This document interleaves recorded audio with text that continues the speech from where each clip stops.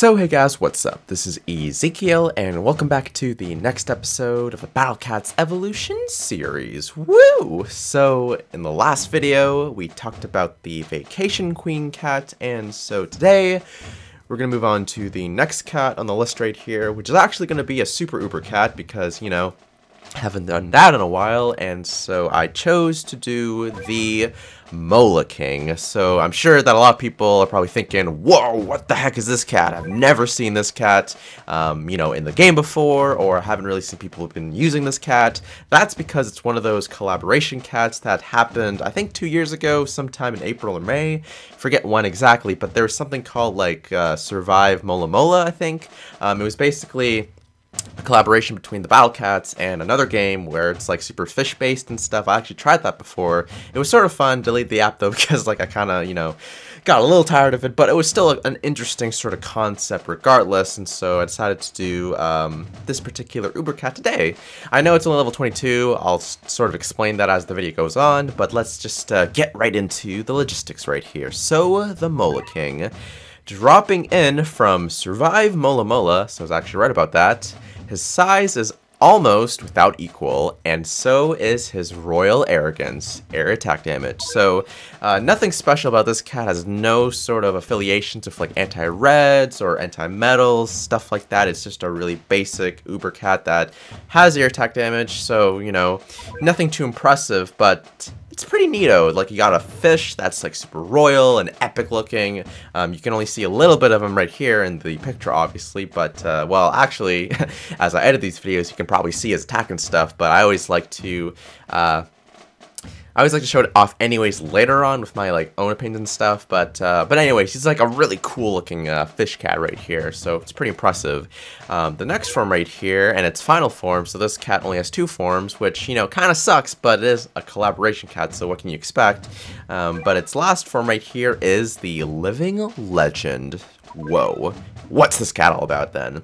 Bears the burden of a watery destiny, regrets, a long scream, can take care of doubt and worries, air attack. So what this is referencing is actually what happens in the other game, which I think what happens is that I think at some point, like, if you make a fish or something, it just dies of a certain cause, if you like feed it too much or something like that. It's not too sure, but regardless, it's like, you know, it's destined to like not make it due to external causes, which kind of sucks for this fish right here, but it's alright because there's always like a replacement fish that will take up the ranks and like get back to this status and all that fun stuff. So nothing special about this cat either. It still has the air attack damage. From the stats, a stat perspective, the only thing that really changes is that it has increased attack power versus its first form.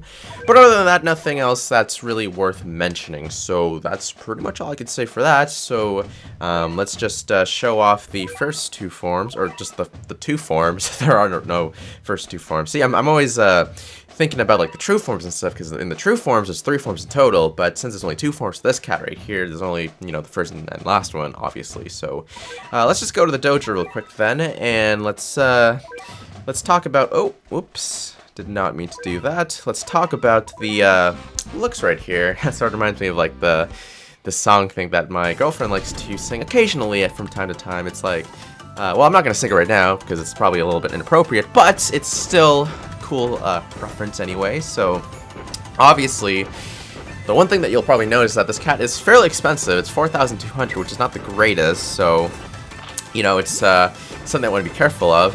But when this guy attacks though, do you see this right now? You have like a giant, well, let's just, I guess there's like too many things right here, and I'm actually going to summon an eraser cat real quick because I'm going to talk about why though in a few seconds. But look at this guy, a giant floating like fish thing in the sky, has a giant epic crown on his head, has a little stash sort of thing going on right there, and when this guy attacks, he's like, ah! He like screams and then shoots out a blaze of like sound and like epic royalness towards its enemies. You can see that it sort of moves a little bit slowly in comparison to like the eraser cat right here, for example, but you know, obviously most Ubers move slowly anyways. But if you're wondering the reason why I actually sent out the eraser cat right here is because despite the coolness and greatness of this cat, the one downside is that it actually dies really easily. So it has virtually no health, so if it were to take a few hits from like a really weak enemy, such as the squirrel right there, it actually dies basically instantaneously. So it's a major drawback of this cat, but again, it's a collaboration cat. What do you expect? I'm not really, you shouldn't expect like, you know, great things from collaboration cats. They're more so there for like, you know, collection purposes, but either way, despite the fact that it like dies in like one hit really, or a few like really small hits, it's still a really cool fish cat overall, I must say. Get it? Because there's like actually already a fish cat. There's actually 3 variants of fish cat, actually 4 if you count the Christmas event cat sort of thing. So but anyways, yeah, it's a cool cat with a lot of downsides right here. Its attack power is actually not that great either as an uber cat, let's say, because there are obviously a lot of other uber cats that do like way more damage. So, you know, again, don't expect a whole lot from this cat, but in terms of its aesthetical looks and, you know, gimmicks and stuff like that, it's a pretty fun cat. So let's just speed this up a little bit. So let's send maybe a few racer cats this time, and this, my friends, is the living legend. So it's definitely a step up. You can see that he's definitely more older looking, and there's signs of like what's the word, of age. So his whiskers are a lot longer and like more like wiggly looking. His crown has some seaweed and other things kind of growing out of it. There's a fish actually following him, and then he has a battle scar of some sort on the side right there. Oops, gotta move forward a little bit. And his eyes are sort of like slightly closed and sort of like that generic I guess like in the animes and stuff when you have like an old character, and look at that, just dies instantly. But you know, so despite like, oops, did not mean to send that cat right there, but despite, you know, well, nah, never mind, despite its looks and stuff, it's still, you know, not a fantastic cat, but still looks great, am I right? Anyways, let's just get to the battle composition right here. So today what we're going to be using is the money combo sort of thing going on right here. So it's going to just help to summon the Mola King cat, or I should say the living legend, a lot faster.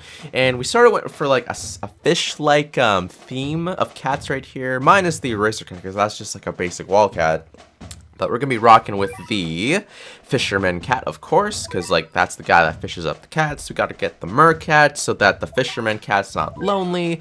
And then we got the actual fish cat because, you know, it has literally fish in its name. It's the fish cat. And then the living legend, because that's the cat that we're showing off right here, obviously. So I figured that in order to best showcase this particular event cat, why don't we do an event stage with an event cat right here, and that's Slime to Victory, which actually I just saw today, which is why I sort of was just like, oh, maybe we should just do like an event cat actually use for this particular stage right here. So it says Rainy Day Races, which, you know, obviously the name of the stage sometimes alleviates or it hints towards what enemies you'll find in the game, or not the game, sorry, the particular event. But at the moment it's looking pretty city-like, so I'm actually not sure what to expect right here. This could be a reference to something. I'm not really seeing it right now. Oh my goodness, what is this thing right here? We got like a weird worm-looking thing with a 3 on it. I'm sure this is supposed to mean something like epic and crazy, but right away I'm not really seeing what it is. So obviously it's a red enemy, which is it's good because we have a fish cat to sort of fight that off. So we're gonna just summon like the team right here and see what exactly it does. Okay, so it looks like it doesn't do a whole lot of damage. Oh, look at that. The Mola King was actually able to one-shot it. So even though I said that its attack power isn't the greatest, like it's not bad. It's like, just because I say it's not the greatest, it doesn't mean like it's weak or anything. So it's able to still kind of do a fair amount of damage, and it can attack from a far enough distance too, which I don't think I actually mentioned. Oh, look at that. We literally just beat the stage in like 3 seconds. Not bad at all, but I think that's actually not the end right there. There's a few more stages that we can do.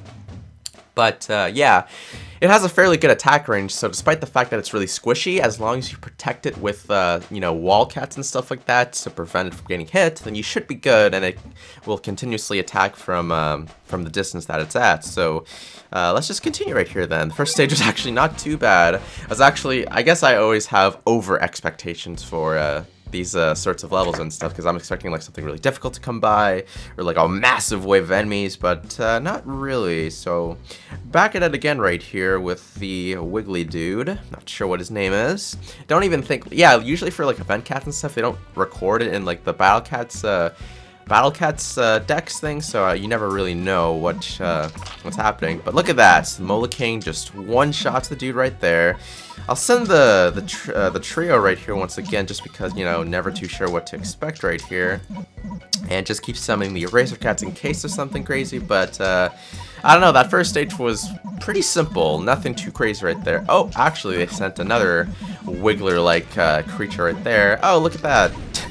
Oh, okay, so it's kind of neat because like even the Eraser Cats can take them down, but it looks like there is another kind of worm. So we got the number 2, which is the black. Okay, so I'm assuming there's 3 types of worms then. The third one is the red one, the second one is the black one, which seemed like I could barely see it, but it looked like it was kind of it was moving a little bit faster and also can take a little bit more hits, but it's kind of sad because, you know, when the Eraser Cats can like finish off the enemies, you know that the enemies aren't really that strong to begin with. So maybe I misjudged the Mola King's attack power because the enemies are just so weak. Because I didn't realize the enemies were that weak. So might have to recalculate that or something. But in case you're wondering, it's about like 30,000 damage. What the Mola King can do. So you can sort of go off with that number right there. But we're gonna summon an Eraser Cat. Oh, look at that! They're starting to summon a few more of these worm dudes, but shouldn't be too bad. Summon the Mola King. Look at that! Ah! When he screams and his eyes are like, ah! Okay, so it looks like they're sort of stepping it up. They sent the black worm this time, but obviously it's not really doing anything to our guys. I would imagine that it's doing area attack damage because it looks like. Well, it kind of just seems that way to me. I guess I can't really tell unless I know that like a bunch of Eraser Cats die all at once or something like that. But anyways, we're doing pretty good right here. Does the fish theme sort of make sense with this? Oh, okay. Does the fish theme sort of make sense with this because it's raining outside and stuff? And I feel like it's interesting. It's an interesting theme to go off right here, but the angel wiggly dude thingy is definitely a lot stronger. It is doing area attack damage, which I did notice right here, and it is taking a few more hits than normal to die. It did take a one-shot from the Mola King, and it's still standing right here. Then again, the Mola King's not like, you know, that strong anyways, but it's still pretty impressive. So it took a second shot right there, still standing. I imagine it's gonna need like one more shot till it dies, and yes, it does. Well, it wasn't from the Mola King, but it just it died from like the weaker units down here. So yeah, it's I don't know. That's I guess I was expecting a lot more to be totally honest from like the Angel Wiggler dude thingy. But I suppose maybe it's not even done there. Maybe it goes even further, like it goes from 3 to 0, and maybe 0 is like a metal enemy of some sort. Maybe. If that's the case, actually, I might switch it up a little bit, just because, like, you know, think ahead right here. So I'm pretty sure this is strong against reds. Do we have a metal cat that still sort of looks like fishy? In some way, like a fish theme sort of thing. Just wondering. Not really. I mean, guess we can get creative right here. Drum Corpse. I think, yeah, okay, so we'll swap out. Oh, but if we swap with the mermaid, then the fisherman will be alone. Okay, no, we can deal with the fish cat because we already have a giant fish anyway. So we're gonna get the banner cat. Now the banner cat, we're gonna say, is the son of the fisherman cat, and he is currently in a camp that specializes in like you know, fishing, tackling, like fish tackling, stuff like that. So I feel like we have like the full family right here. Oh yeah, and then the living legend, of course. So we're gonna bring these cats just in case, because I'm not sure if there's like metal enemies or anything like that. So we're just gonna have to see right here. And I realize what you're thinking. Easy, you should have brought like a critical hitting cat, because that would obviously do more damage to the metal cat. I know, but I'm trying to keep it like metal themed right here, you know. So just gonna stick with that. Actually, well, I don't know. If we lose this level, then that'll be the reason why we lost. But we'll just see what happens right here. Okay, so they sent out a sloth right here. Okay, that's kind of a little bit random, but I can roll with that. Hopefully we can still win this level right here. So I'm going to send out the banner. What's his name again? I actually forgot. As you can tell, like, obviously there's a couple of cats in this game that, or many cats anyways, that I don't really use. So obviously I don't really know what they're called and stuff. But so far it looks like we're kind of doing alright. Nothing too crazy. That sloth, though, is like definitely going to be like the only biggest issue, but it's never, that stuff's never going to hit our Mola King right here, as long as we keep up this powerful roll right here. So yeah, I guess really at this point we're just going to try to see if we can beat these guys with the help of the Mola King right here. But yeah, honestly, I think the Mola King or the Living Legend is... It's not like a bad cat, even though I just said earlier that, like, you know, most event cats and collaboration cats are sort of gimmicky, so they're not really meant for, like, actual use. They're sort of there for, like, collections, or you can use them for fun if you want to, but I don't know, it's like, if you don't have a lot of Uber cats and you just so happen to pick this guy up, and he's sort of like your only Uber cat other than, like, you know, the other ones that you unlock in the story mode, then it's sort of, you know, it's alright. It's definitely fun to use. I like fish myself. I keep 20 juvenile guppies in my aquarium, which I realized, or I remembered that some people wanted me to actually show that in the video at some point in the future, so I have not forgotten that, but I'm just looking for like the right time to do so. I can tell you a few updates maybe on my fish tank. The 20 juveniles that keep in my tank are all starting to grow their colors on their tails, so I can sort of distinguish them a little bit easier from the mass of them, because way before when they were just born, like, they all look the same, so it's really difficult to tell who's who. But I feel like waiting a little bit longer once they're a little bit bigger, so I can actually give them names and stuff, so I can sort of tell who's who. But for the moment, there's just 20 unnamed fancy guppies in my tank. So just gonna wait till they grow a little bit bigger for that. Anyways, yeah, let's just, we might, you know, to be totally honest, we might have to send out other cats right here to help. We do have, let's see, well, none of the other cats that we have here are really fish-based. Maybe the kite, but the only reason I'd say that is because maybe the happy little camper dude is a little bit bored with the whole fishing and stuff, so maybe he'd want like a kite to sort of you know, fly around and stuff while he's sailing the 7 seas and stuff like that. And I realized that actually someone else is holding the kite, so maybe he wants to have the kite, but someone else is having the kite, so, you know, there's like a little dispute thing going on. It's like in camp, obviously, there's like disputes and stuff that can occur amongst the, you know, the, what's it called, like the Boy Scouts, yeah, Boy Scouts. I don't know why I keep saying campers, like, obviously it's Boy Scouts, that's what I meant to say, if I didn't already say that. But, we can start summoning those guys, because, for actual purposes, they have a long range attack, which should be helpful, because you can see that, this, angel enemy's kinda doing a lot of damage right here, which is not good, not good. Send out some kiters, send out the whole family right here, because, you know, sticking with the theme. And wow, did you see that? That one kid with the kite dude just like completely, utterly annihilated that, whatever that was, the angel worm thing. But, geez, it's taking a little bit of time right here. You can see that, actually, oh, this is something I forgot to mention right here, but the Mola King, unlike other Uber cats, actually has a faster recharge time when summoning, like, when you're actually summoned to battle, so you can actually potentially summon at least 2 or 3 of these guys, depending on how long the battle endures for. As you can see, this battle was taking a little bit of time, so that's why we were able to send a second one out, so it's double the royalty, and double the fishness, double the epicness, and double the screams of joys and terror, whatever it seems that they're doing. Maybe they're screaming because they're dying or something, I don't really know, but, yeah, that's pretty much all I can say for these guys right here. Just quickly max out the work cat if possible, just before the level ends. Get those lucky tickets. Oh, that's not even it, eh?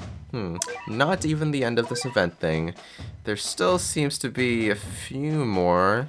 Can't really tell by the map, but I think we're gonna stop there actually, because we're really close to like going a little bit over time here on accident. So, do I recommend using this cat? I will say only yes if you just want to have a little bit of fun in the game. Like, obviously, just to reiterate, this cat, the Mola King Living Legend, is not really that strong, and obviously if it takes a hit from like even the weakest of enemies, it's going to go down, so you might want to be careful of that. If you want a challenge, sort of just, you know, use a fish cat that happens to be an Uber, then go for it. But other than that, just keep it as a collection, don't really use it too much. Obviously there's just so many other better cats out there. but it's still fun to use for sure. Obviously, it's kind of hard now because for all you guys, the newer generations or people that missed the event back in 2015, then obviously you're not going to be able to get this cat, but at least you're able to see, me use it at least and tell you guys about it. So anyways, guys, that's going to be it for this video. If you enjoyed it, then hit that, smack that like, or, getting my words mixed up. Hit that like button, comment, and subscribe, and stay tuned for more Battle Cats videos in the future. If you have any more suggestions for cats that you want to see, just let me know in the comment section below, and I'll consider it for future videos. Anyways, thanks for watching, and I'll see you guys next time. Woo!